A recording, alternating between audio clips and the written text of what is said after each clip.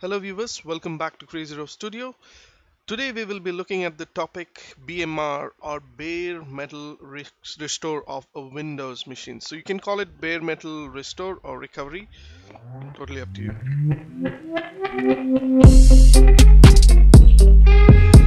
So let me start this video first with apologizing about the NetWorker commands app for iOS. I'm still having issues with my Apple developer account. The profile is not getting created on the app Xcode, and I'm having all sort of trouble. So please bear with me. I will get this sorted out and I will have the app published on Apple Store. So you can follow me on Twitter to get the latest information regarding this. In this version of the video, we will be looking at the demo for a successful BMR as well as how to troubleshoot by showing you a failed BMR as well. So before you do go ahead with the BMR recovery, first check if you have all the appropriate save sets that you require. Alright, so let's go ahead and run the mminfo command for SQL1, which is our client. I just have one backup, so I'm just running this as is.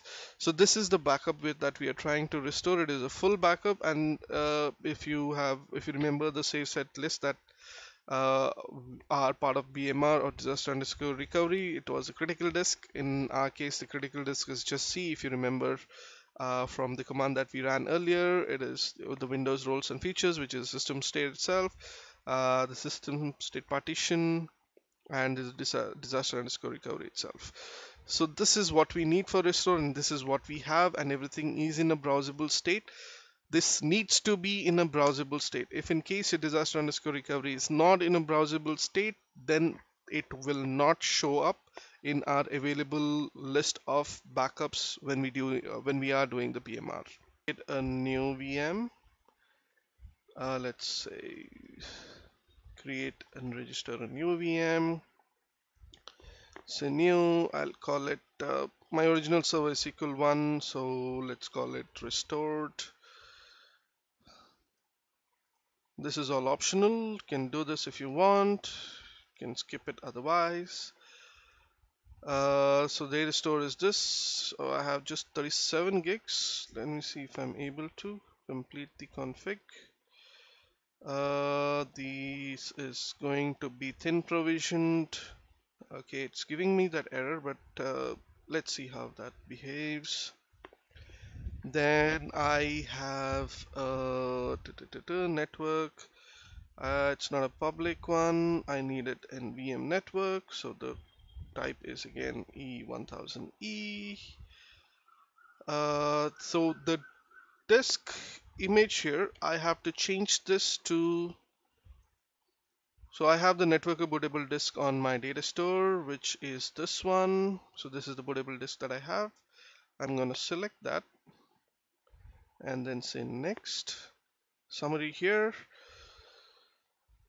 1 CPU, 4 GB memory, 1 Ethernet, hard disk 40 GB, and I have the ISO connected to it. Click on finish. Okay, now that we have the ISO mounted and everything is in place, let's go ahead and boot this VM. So we are in that SQL1 restored.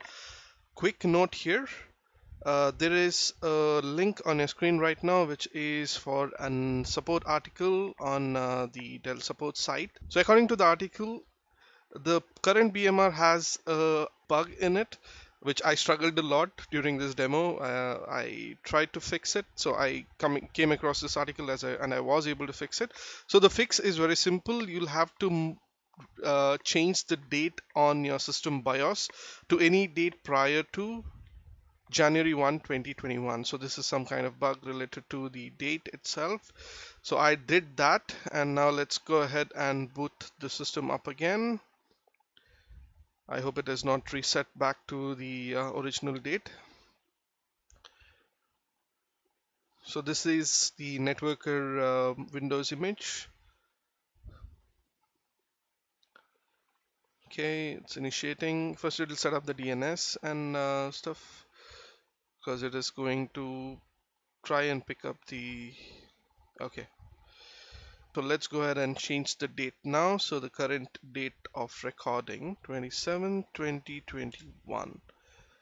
So I'll change this to my time zone in India.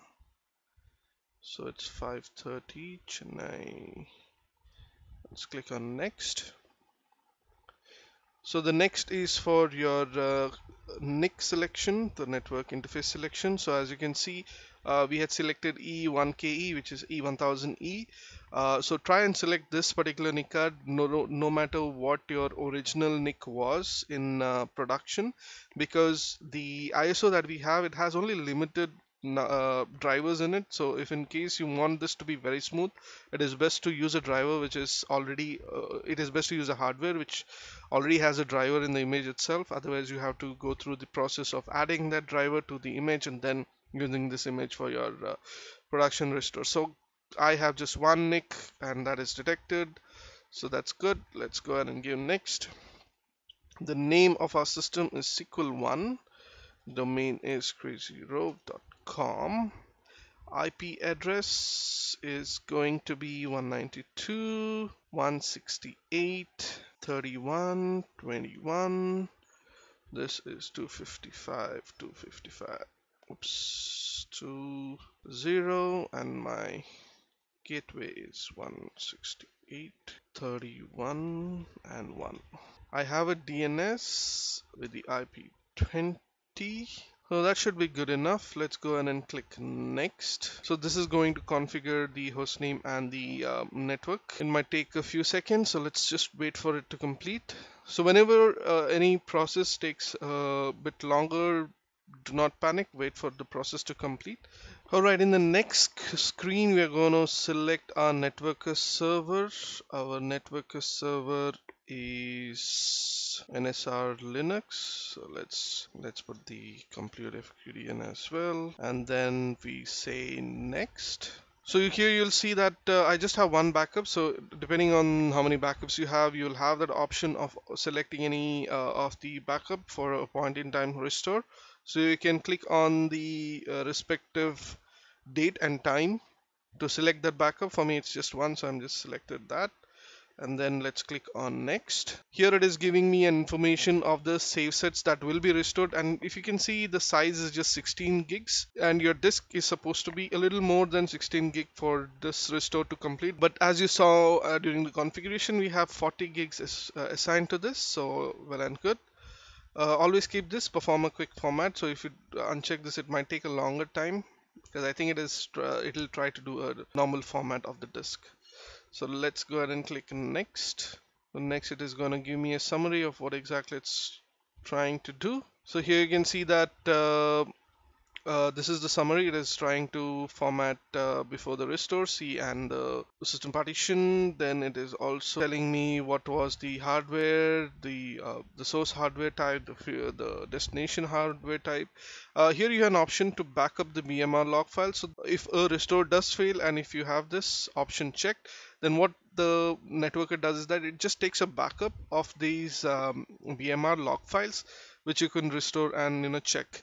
You also have an option to check these files on your system before, if in case anything fails. So I'm going to show that, but first let's just concentrate on see how a successful BMR looks like. Then I'll show you how a botched or a failed BMR looks like. So let's go ahead and click on restore now. So it is telling me that I can go ahead and format the disks. I say okay. So first it is going to do the OSSR metadata. This is basically a file which is backed up as part of disaster risk recovery. This contains information regarding your partition. So it is going to restore this, read it, and then it is going to do the partition and formatting. So now you can see that it has created the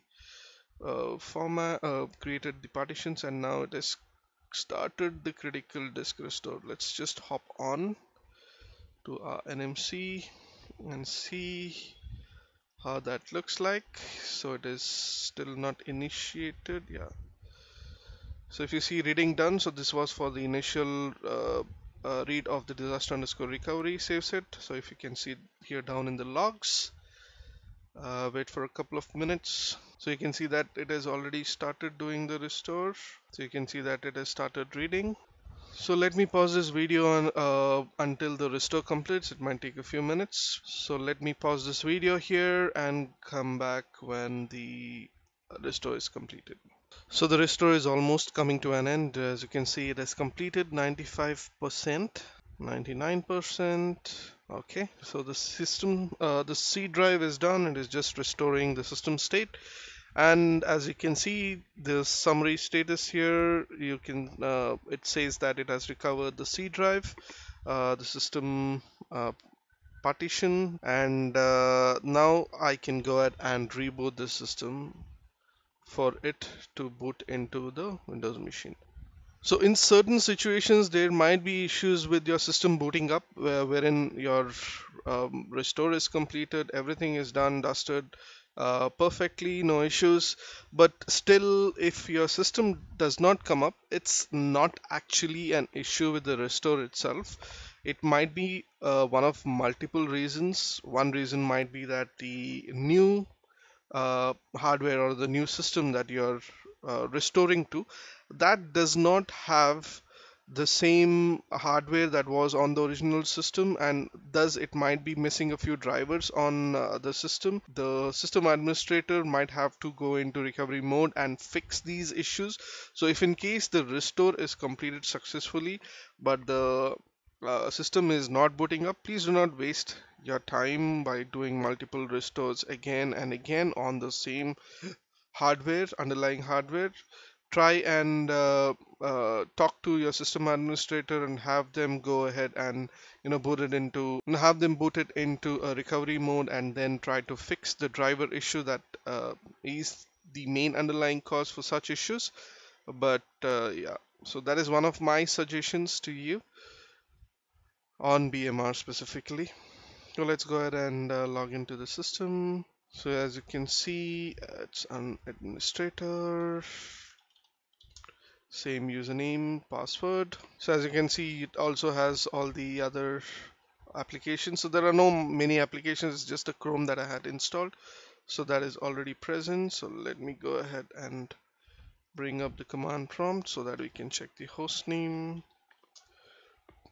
So it's SQL and IP configuration, as you can see, is the 192.168.31.21, and you can also see that it is already configured and connected to the DNS and domain. So this was simple and easy. So if you are happy with this, you can go ahead and stop watching the video here, but I'm going to continue and show you a scenario wherein a restore fails and how and where to you can find the logs pertaining to that failure. So let's go ahead and shut this down. So I'm going to make a few changes here to this. What I am going to do is, let me go ahead and delete the hardware that I have here. Okay, delete this from the data store as well, and then save so that storage is gone. Let's now add another disk. So this time what I'm going to do is I'm going to add a disk which is not able to cope with the data that we have. So as you have seen, the data that we have is around 17 GB.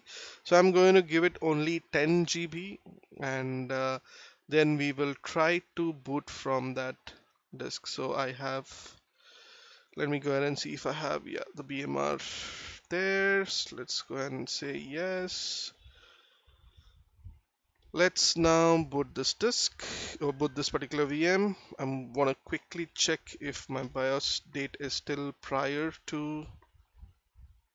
So this I have to make it 12, maybe 01 2020, and then save this, say yes. I'm doing this because of the bug that I had mentioned earlier. So if in case it is set to the current date, the Java applet crashes and it does not come up. So just to have our the NetWorker wizard that helps us with the restore to work, we need to do this step. So let's wait for it to come up. So there we have it. Let's go ahead and change the date now. We are in 2021 and we are in plus 5:30 Calcutta time. So let's search for that. Yeah, Chennai, Kolkata, Mumbai, New Delhi. I click on next. Next, it's going to direct the NIC card. So this is what we want. Let's go ahead and select next. Give it the correct host name, which is SQL1 domain, and then give it the appropriate IP or the correct IP address 192, and my DNS IP is 20. Let's say next. So it is going to show you the available disks. So I have added just a 10 GB disk, so that is what it will show you now. Alright, so in the next screen you will see the disk. So if, as I told you, the disk is just 10 gigs. So let's go ahead and click on next. Available server. So my server name is NSR Linux. And click next. So it's going to pick up the backups that it can read from the media database. Okay, I just have one backup, so that's selected. All the things that we had done earlier. All said and done, look at the summary and let's say restore. So this, as I told you, is going to fail and we are going to troubleshoot and see how to check the logs to figure out what might be the reason for the failure of the restore. So okay, as you can see, the restore has failed and it is asking us to go and check the OSSR director.raw. I click on OK and it's going to back up. As I told you earlier, as I had checked the option to back up the logs to NetWorker in case of failure, that is what it just did. And we can click on this view logs. Okay, and the problem with this by default is that it is only showing you the .log. So some of you might confuse with this, so just make sure that you are selecting all files. Okay, so the one it wanted us to check was the OSSR director.raw. So let's go ahead and see what that log tells us. So it by default opens with a notepad, which should be good enough for us. And let's go ahead and see what caused the failure. So it says successful set, successfully enabled all the creation.